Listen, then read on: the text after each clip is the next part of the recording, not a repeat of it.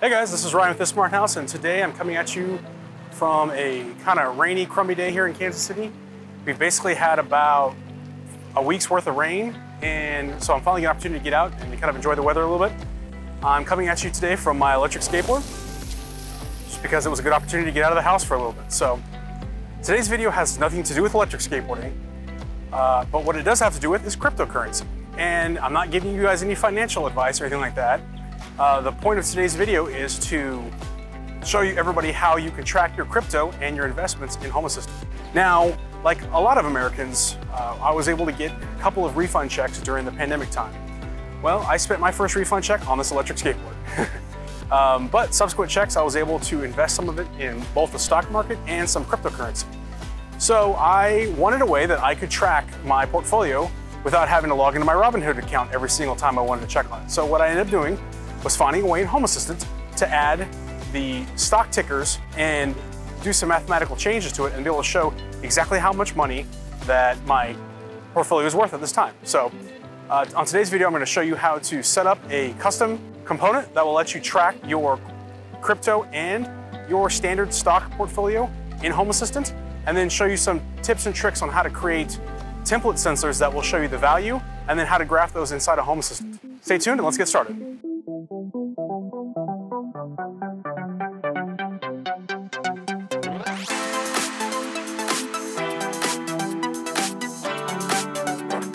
All right, so the first thing that we need to look into is our data sources for our financial data. Right now I get my data from Yahoo Finance because it's got an open API that doesn't require any authentication, and there's not really a rate limit set up on it right now. It's right now about the best source to pull your data from. So the first thing you're going to need to do is go ahead and navigate over to the Yahoo Finance webpage and look up the stock tickers and symbols for what you're wanting to track. Now, I have a couple of examples here, so let's pop over. So go out to Yahoo Finance, so finance.yahoo.com, and then up here at the top, you can search for the different tickers you want. So if you want to look for Microsoft, for example, it'll be MSFT, so make sure you write that down.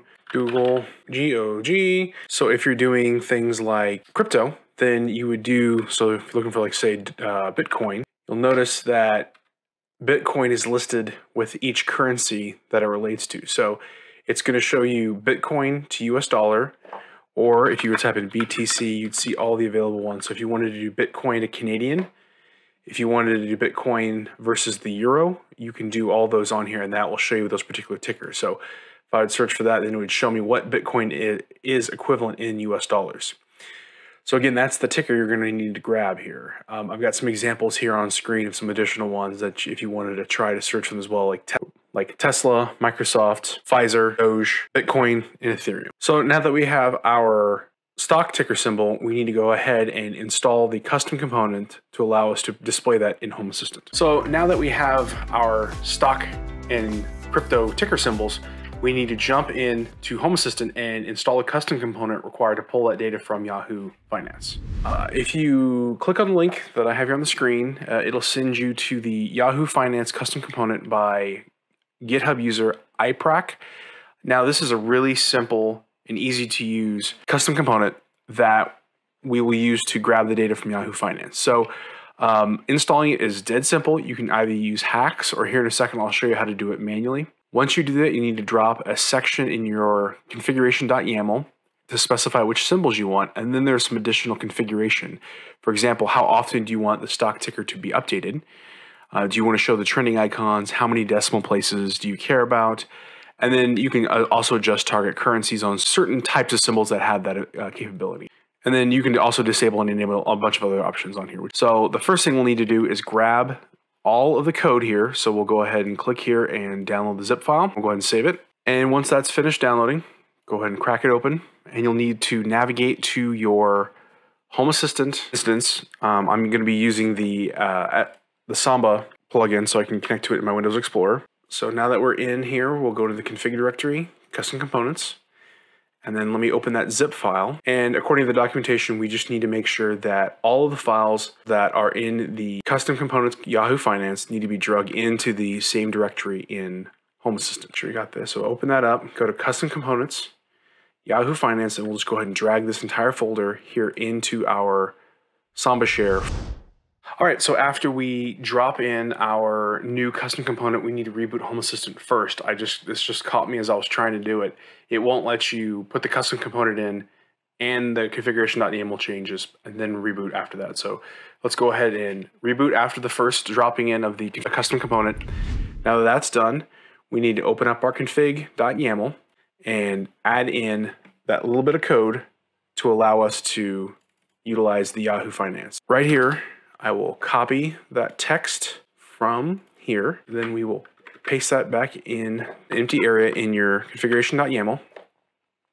And then of course you're going to need to customize your symbols here. So in my case, I'll put Microsoft, Google, Bitcoin to US dollar, and Doge to US dollar. Now in addition, you can speed up the refresh time where it pulls data. Right now in the documentation, it states that the scan interval is, so it's set to a default value of 6 hours, which if you're tracking stocks and crypto is kind of a long time to get data. So I'd recommend upping this to something like 30 minutes or an hour. You can go down as far as 30 seconds according to the documentation, but I would probably recommend against that because that might get you in trouble with Yahoo. I'm gonna go ahead and grab this optional configuration and I will set mine to 30 minutes just so I can get a more reasonable refresh rate. Oops, I have that. There we go. So I just made a mistake there. So here's the correct, so scan interval, minutes 30, got that. All right, now let's check configuration and we'll restart again. Now that Home Assistant is started again, let's pop over in Developer Tools and let's look for sensor dot. And there we go. So now you'll have entries for each of those items that you included in your list there. So in my case, I've got Bitcoin US dollar. I've got Doge in US dollar. Wow, that's taking a fall. Google's and Microsoft's. So now each of these sensors are now available to me in Home Assistant, and I can go ahead and create a graph for them. Here in the next section, I'll show you how to actually apply a value for how much, say if you own 100 shares of Google, good for you, then you can show exactly how much money that is for you. So let's go look at that here in the next section. All right, so first things first, let's go ahead and get these added into our Home Assistant configuration so we can see them in a graph. So I will create a new view and we'll call this one Finance. And add a new card, graph card. So we'll change this to be sensor and let's look at Bitcoin costs. So there we go. Now you'll notice that this is flatlined right now. That's because it doesn't go back to previous hours or minutes of data. It actually just pulls it in at the moment in time. So obviously you can't pull down historical data for what it is. So from this moment forward, you'll start seeing your the graph changes. It changes every 30 minutes as it refreshes itself. So I could actually go in here and run the manual refresh function, and it would show me if the prices change, which is pretty volatile, so it would change. So that's a quick way of getting a nice graph showing up in your Home Assistant with your crypto amount. So here I'm going to show you how to create a template sensor, and that template sensor will then allow you to display the actual value of your amount of shares of that particular stock. So let's pop back over to here, and this will be a sensor. So I'll need to open my sensors.yaml down here. So the first thing we're going to do is we'll create a helper. So I'll go into configuration helpers and add helper text. Now I know there's an option in there for number, but we can't use that because it won't support decimals. So we're going to go ahead and use a text field. So we'll call this one shares Doge, and you can give it a custom icon if you want, but we're just going to create one real quick. And that's going to be a text field that we can input the number of shares that we have for that one and then do some math on it to make that work. So I'm going to pop into here, go into Finance, and we'll go ahead and add that into our dashboard under as an entity. Let's call this one input. So it's an input text, shares Doge. Okay. Now I can click on this and I can go up here and I can say, say I've got 50 shares of Doge, so maybe just do 50.5 so we can do and there we go. Now we have a variable to hold the number of shares that we have of our particular stock. All right, so now we want to do a little bit of math on this. So let's go into the Developer Tools, Templates, and go ahead and clear out all this information here. So the quickest way for you to do this is jump back over into your Home Assistant and then just find those states and take the value from there. So we're going to do input. So we want to find that input text right here. And that's we're going to grab that value, go back into our template, and we're going to put this in parentheses, states dot input text dot shares underscore doge dot state. And then close that out. So you'll notice, so that outputs a number, and we need to make sure that even though it says up here that result type is number, we need to make sure it's treating it as a floating point. So we're going to go ahead and add pipe float to it so it acts as a number.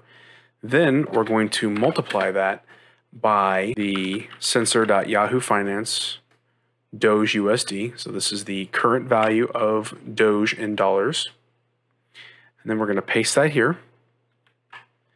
And we need again do parentheses states dot sensor dot Yahoo Finance underscore Doge underscore USD dot state.